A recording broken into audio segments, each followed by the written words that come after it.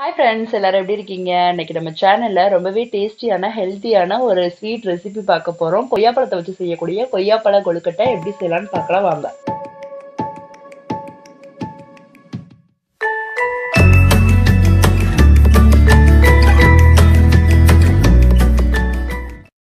இப்போ கொழுக்கட்டைக்கு தேவையான பொருட்களை பார்த்துடலாம். பச்சரிசி மாவு நல்லா வறுத்தது 1 கப், ஒரு பெரிய கொய்யாப்பழம் நல்லா துருவி வச்சிருக்கேன். இது பார்த்தீங்கன்னா ரொம்ப கனிஞ்சதா இருந்துச்சுன்னா லிக்விட் ஆயிரும், அதனால அரைப்பழமா எடுத்துக்கோங்க. ஏலக்காய் தூள் 1/4 டீஸ்பூன், அச்சு வெல்லம் ஒரு வெல்லத்தை அப்படியே நல்லா பொடிச்சு வச்சிருக்கேன். அப்புறம் பாதாம் முந்திரி ரெண்டையும் நல்லா இந்த மாதிரி குட்டி குட்டி பீஸா கட் பண்ணி வச்சிருக்கேன். இதெல்லாம் தான் நமக்கு தேவை. ஓகே, வாங்க எப்படி செய்யலாம்னு பார்த்துடலாம். ஃபர்ஸ்ட் நம்ம பச்சரிசி மாவு எடுத்து வச்சிருக்கோம் இல்லையா, அது சப்பாத்தி மாவு பதத்துக்கு நம்ம பிணையணும். அதனால இந்த மாதிரி பாத்திரத்துல பச்சரிசி மாவு சேர்த்துக்கிறேன். இது கூட நம்ம உப்பு இந்த மாவுக்கு தேவையான அளவு நான் ஒரு 1/2 ஸ்பூன் சேர்க்கிறேன்.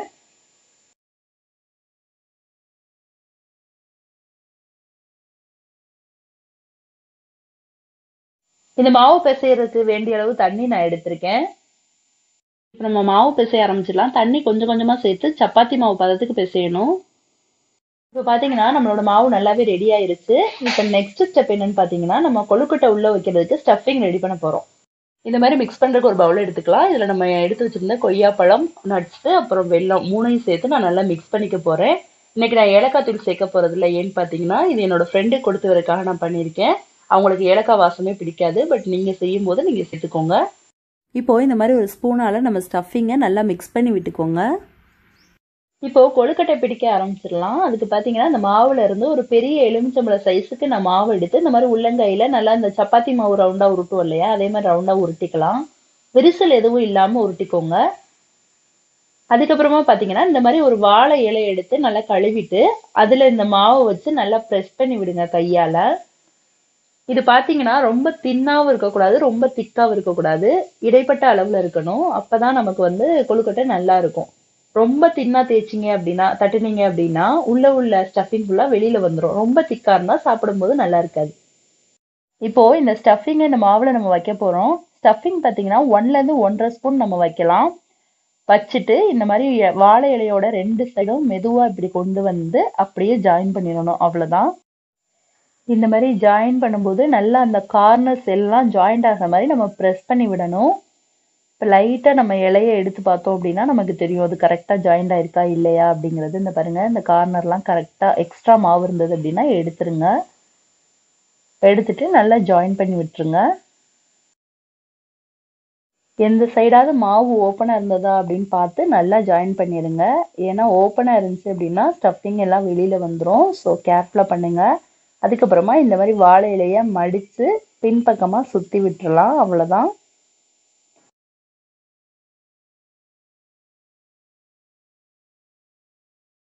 வாழை இலையில மட்டும்தான் இந்த கொழுக்கட்டை செய்ய முடியும் அப்படிலாம் இல்லைங்க. வாழை இலை இல்லாமலும் நம்மளால செய்ய முடியும். அதுக்காக தான் இப்போ உங்களுக்கு காட்டுறதுக்காக நான் கையால ஒரு கொழுக்கட்டை செஞ்சு காமிக்க போறேன்.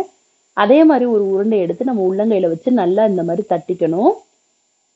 நல்லா தட்டினதுக்கு அப்புறம் 1ல இருந்து 1.5 ஸ்பூன் ஸ்டஃபிங் நான் சேர்க்கிறேன்.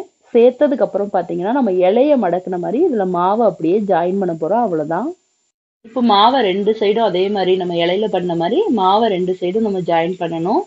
பண்ணிட்டு பாத்தீங்கன்னா எந்த சைடாவது ஓப்பன் இருந்துச்சு அப்படின்னா அதை நல்லா க்ளோஸ் பண்ணிடுங்க. ஓப்பன் இருந்துச்சுன்னா ஸ்டஃபிங் ஈஸியா வெளியில வந்துடும். ஸோ பார்த்து கேர்ஃபுல்லா பண்ணுங்க.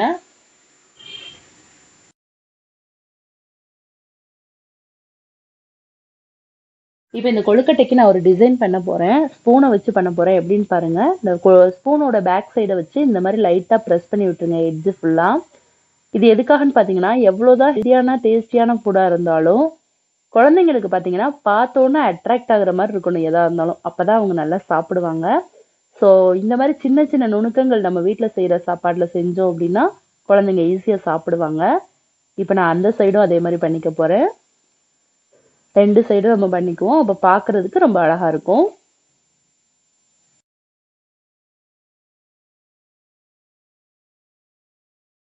இப்போ நான் இட்லி பாத்திரத்துல தண்ணி சேர்த்து நல்லா கொதிக்க வச்சிருக்கேன். இந்த மாதிரி இட்லி தட்டு வச்சுட்டு நம்மளோட வாழை இலை கொழுக்கட்டை எடுத்து இதுல ஒண்ணு ஒண்ணா வச்சிடலாம்.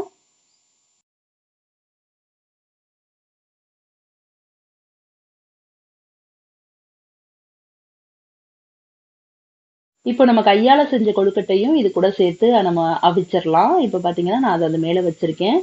சரி, இப்ப நம்ம மூடி போட்டு இதை நல்லா மூடி வச்சிடலாம். ஒரு 10 நிமிஷம் நல்லா வேகட்டும். 10 நிமிஷத்துல கொழுக்கட்டை நமக்கு சூப்பரா ரெடி ஆயிரும்.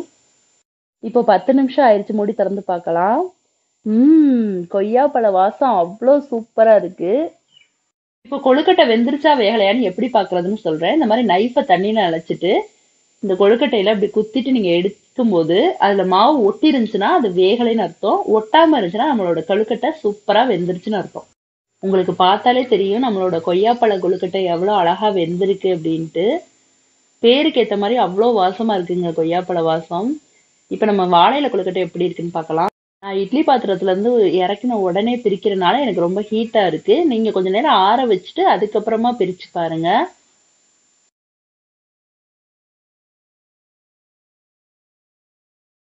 பாருங்க, நம்மளோட வாழை இலை கொழுக்கட்டையும் ரொம்ப அழகா வந்திருக்கு. ஸ்டஃபிங் எதுவும் வெளியில வராம நீட்டா வந்திருக்கு. இப்ப இதை நான் கட் பண்ண போறேன். கட் பண்ணும் போதே உங்களுக்கு தெரியும் எவ்வளவு சாஃப்டா இருக்கு அப்படின்ட்டு. சரி, ஓகே, இதுல ஸ்டஃபிங் எப்படி இருக்கு அப்படின்னு நம்ம எடுத்து பார்க்கலாம். இப்ப பாருங்க, நம்மளோட ஸ்டஃபிங் கொழுக்கட்டை உள்ள ரொம்ப அழகா செட் ஆயிருக்கு. இந்த கொய்யாப்பழ கொழுக்கட்டை உங்க குழந்தைங்க ரொம்ப விரும்பி சாப்பிடுவாங்க. ஸ்கூலுக்கு ஸ்நாக்ஸ் பாக்ஸ் கூட நீங்க செஞ்சு கொடுத்து விடலாம். கண்டிப்பா இதை நீங்க வீட்டுல ட்ரை பண்ணி பாருங்க. ட்ரை பண்ணி பார்த்துட்டு எப்படி இருந்துச்சு எனக்கு கமெண்ட்ஸ்ல சொல்லுங்க.